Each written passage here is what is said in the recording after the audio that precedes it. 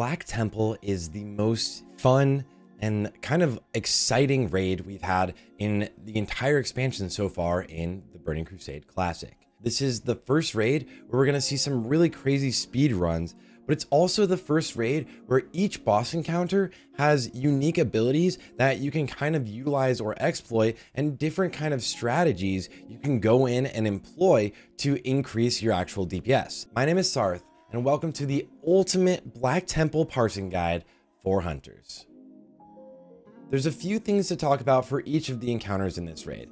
That ranges from what consumables you're using, if it's a demon or if it's not, what trinkets you're using, because we now have access to the Ash Tongue trinket, and you might also have Madness of the Betrayer, as well as Bloodlust Brooch, what playstyle you're utilizing for each of these encounters, because I'm sure you've all noticed melee weaving is insanely powerful, even if you're not hacking with the auto hotkey script, and of course, how to manage your pets, because some of these encounters actually require you to do some different things with pet management to increase your DPS and as well keep your pet alive. Really quickly, I do want to mention an insanely powerful and useful weak aura from our boy Dars actually, and this will be linked in the description, but it is a clickable consumable weak aura that will track how long you have of every one of your consumes on yourself and your pet, as well as just allow you to click all of them. So you can see I have 12 strength scrolls. If I were to click on this, strength scroll directly on my pet. This thing is amazing. I wanted to suggest it to you guys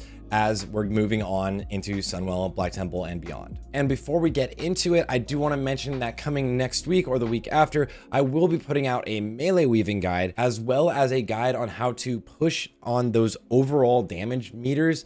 I'm currently rank 2 in the world, and next week I plan to get rank 1, and I will be breaking down that run if it all goes well. Anyways, guys, from there, let's jump right into the first boss. Hi, Warlord Nagentis. Now, this is an extremely melee weave friendly fight, so make sure to utilize this playstyle if you have a two-handed weapon. Also, you're going to be using major agility as well as major mage blood on this fight. It is not a demon, so you don't need to worry about that. As for trinkets, I would personally suggest using the Ash Tongue trinket or Madness if you have it, because this is not a fight where you need to worry about moving too much, and it's also not a fight where you need to worry about different phases or timing your cooldowns perfectly with your trinket. So before the fight actually starts, just get into position. Now, if you do get a second lust, you want to use that right after you pop the bubble. So the first lust will almost always be sent very early on the fight, especially this fight in particular, because you don't want it to persist as the boss gets bubbled. And the biggest thing for parsing on this fight is actually breaking the bubble fast. If your raid takes too long to break the bubble, you might actually get a second one, which is all downtime, and it's going to crush your parse itself. One little cheeky thing you could do for this fight is try to time something like an aim shot ability or a steady shot just to hit the boss directly as the bubble is actually broken. It will do a little bit extra damage because you just have that downtime anyways. From there, you're going to hope that you have good RNG and don't get targeted by his little stun, and just sit back and machine gun pump this boss, or get in there and melee weave pump the boss. Moving on to Supremus. This is the first demon in the raid, so make sure you swap onto Elixir of Demon Slaying. Bloodlust Brooch is really nice here because you can control when you use it to be timed out with your cooldowns, and you actually might have a fight that allows you to get cooldowns used twice. So if you time that perfectly, it will be pretty huge. The biggest thing for DPSing on this fight is moving as little as possible and keeping your pet alive. So during the actual kite phase, try to position yourself in a place where the boss isn't being kited directly over you unless he's actually targeting you yourself. Also, be very wary that when he does the reset or aggro drop on this phase, a lot of times it actually doesn't drop threat of your pet. So your pet is just consistently building threat throughout this phase, where eventually, no matter what, it will pass that 10k threshold that he chooses when he targets someone for the fixate, and it'll just turn around and one-shot your pet. Just make sure to keep an eye on the threat meters during this phase and taunt your pet and reset its threat whenever it is getting kind of high. Another thing to watch out for your pets and yourselves is if a volcano is put on you, or if the boss is kind of kited through a volcano, your pet can die extremely fast. So this is one of those fights where you're always ready to tonk your pet, as well as watching where its positioning is not only on the threat meter, but in actual spatial awareness. I personally don't like to melee weave on this fight because his hitbox is kind of weird, and there's a lot of downtime when you're running away from the boss or being a little bit more ranged from him during the kite phase, so I'm not sure if it's exactly worth it. Personally, I opt not to. And the last thing to know is that you're gonna want to actually save your misdirect for right after the kite phase. Make sure you use it on your tank so that you can just instantly start pumping the boss again, instead of actually hitting it with something like a multi-shot right away and ripping aggro. The next fight is obviously Shade of Akama, and we're actually going to skip over this boss for the most part. Ideally, in a situation here, you are probably helping your raid more by DPSing the ads before the boss, as they are just being used to pop seeds for your warlocks. But if you wanted to parse, you want to be pumping as hard as you possibly can on the actual ads, the channelers, maybe also using sappers to hit multiple targets, as well as explosive traps, and then burning the boss as much as you can. This is a fight, of course, where you're back using agility and mage blood, but it's a simple one. Don't worry about parsing on it too much, and just make sure you're helping your raid.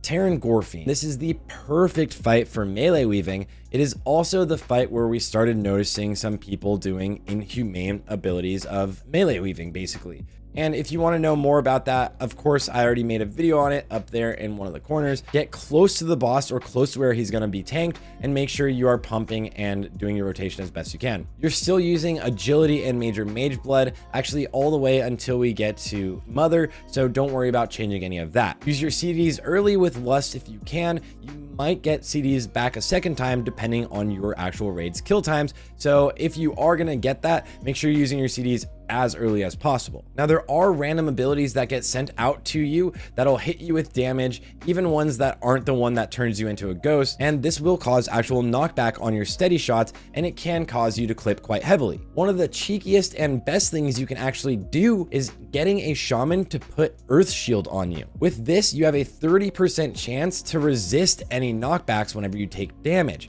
This can be huge, and it can be added up on this fight and another fight I'm sure you'll know. It will be the next one we talk about. So make sure your shamans are popping one Earth Shield on you before this fight and trying to keep it up, because you want to reduce knockback, and as well try to melee weave. It does actually help because you're spending less time casting, which is steady shot and multi-shot, and more time kind of moving and doing instant cast abilities. Reliquary of Souls. This is one of the most fun fights and unique fights in this entire raid, and the VOD you're watching in the background is actually the rank 1 in the entire world. This fight actually almost encourages you to melee weave because, like I was mentioning with the last fight, the knockback. Now, this is important to know, guys. The first phase of this fight has 0 armor. That's right, literally 0 armor.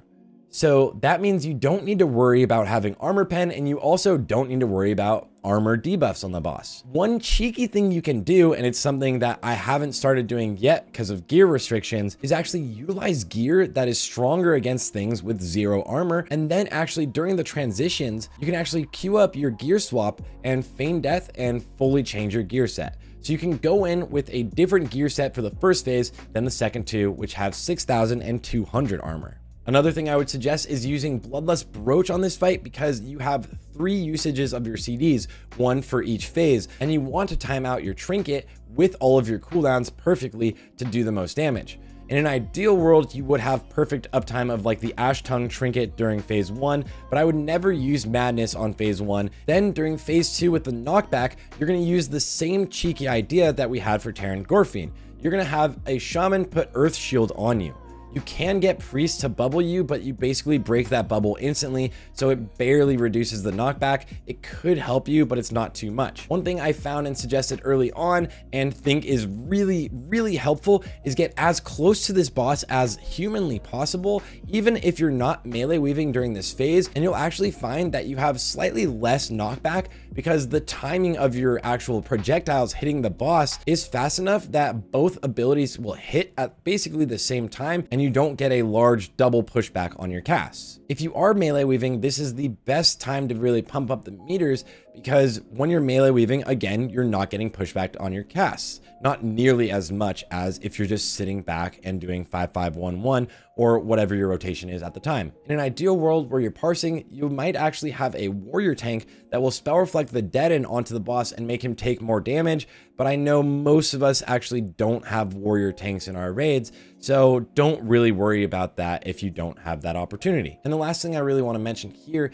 is you can actually utilize immolation traps or snake traps on this boss as soon as he comes out of the phase. So you will always have time to place a trap where the boss is actually going to come out, and it'll just add a cheeky little bit of extra damage for you. Also, make sure you're MDing here, especially during the last phase, because threat is very important. Of course, threat is non-existent on phase 1, but in the last phase, you really don't want to over aggro. And since we're halfway through the raid, I want to take a moment to thank today's sponsor for this video, twitch.tv/Sarthe. If you have any questions, want to learn how to improve, have someone do some log analysis for you, or if you want to watch me freak out after I accidentally spill water on my keyboard and it spazzes out and still get some top 20 parses worldwide. And of course, I should mention our merch store is finally available. The link's in the description. It shows support to the channel and as well helps me be able to continue making this content. All right, enough shameless plugging. Let's get back into the raid.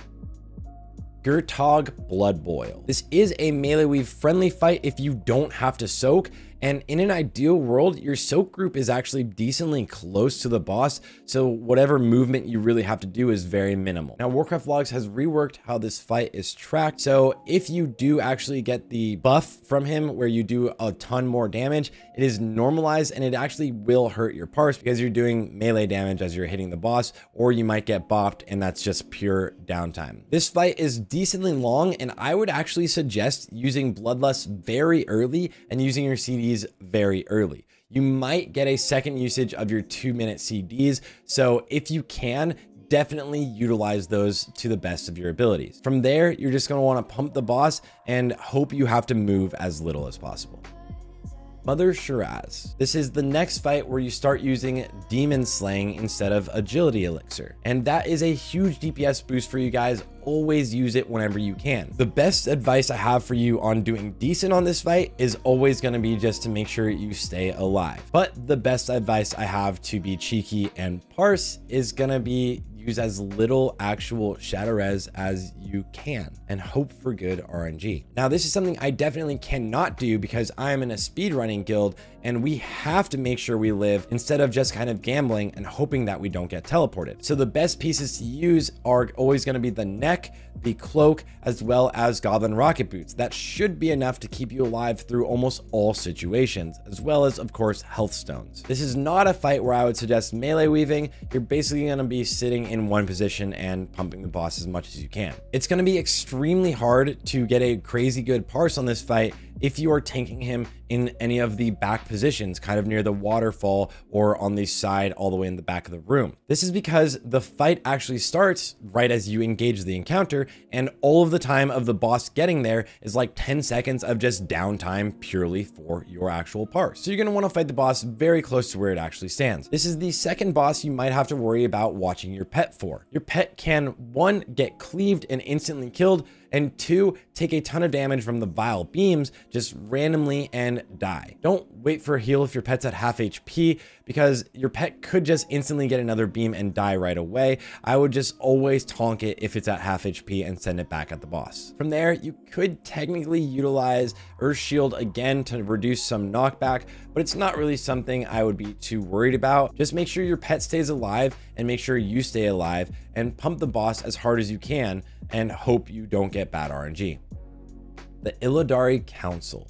You're going to use agility and mage blood on this fight, and I would personally not melee weave. There's way too much movement and there's too much going on for you to actually get into good positions for it. And try to make sure that your guild is keeping debuffs on the bosses. Cleave damage is huge here, so sometimes you're actually going to hold off on using multi-shot in case you think you're going to have a chance to hit 3 targets very soon. And to do that, that means having the paladin boss as well as the rogue boss tanked on top of each other.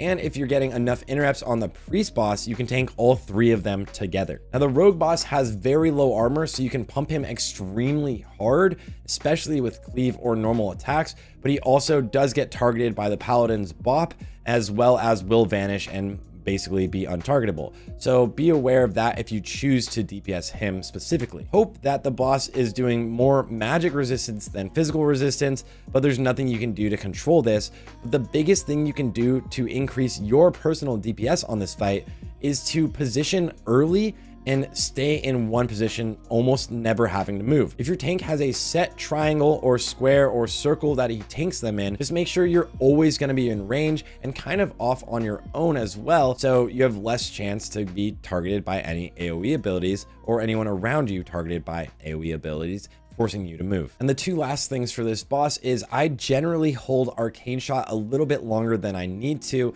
because if I do have to move, I do always want to have that instant cast ability. And as well, I'm always watching out on my pet's HP again, because if you are in a melee heavy composition, there's going to be a lot of AoE damage on top of the paladin boss himself. So your pet might take quite a bit of damage. Just make sure it doesn't die. Illidan Storm Range. This is like the most frustrating boss in here, for the sole reason of if your pet dies, it's your fault and you were thinking about something else or you weren't paying attention. Of course, we're using Demon Slaying on this boss, and phase 1 is very melee weave friendly. So if you're melee weaving, make sure you're very close to the boss so you can just get that out during the first phase. Pump all CDs early because you're going to want to use them 2 other times throughout this boss, or potentially 3 if your kill times are a little bit longer. This fight is all about pet management. If you can keep your pet alive, you will do more damage. If your pet dies, it loses 1, all buffs, 2, probably happiness, which reduces its DPS, and 3, you're wasting a ton of mana resurrecting your pet and downtime of actually not DPSing or not having your pet on any of the bosses. There's a little bit of RNG here, as well as tank positioning can be massive for keeping your pets able to actually DPS the boss. All phases have some sort of flame AoE on the ground that pets can get stuck in and be basically killed. So always be ready to taunt your pet or call it back if it's getting a little bit low. During phase 2, your biggest concern is always watching where your pet is positioned, its health, and making sure it never dies to something like the flame or especially a blue beam. And there's times where I've experienced this personally, where you think that the melee or the tank is going to eat a blue beam and you're trying to call it out in Discord instead of letting them do their job and watching your own pet. So calling it out might save the tank, but then your pet dies.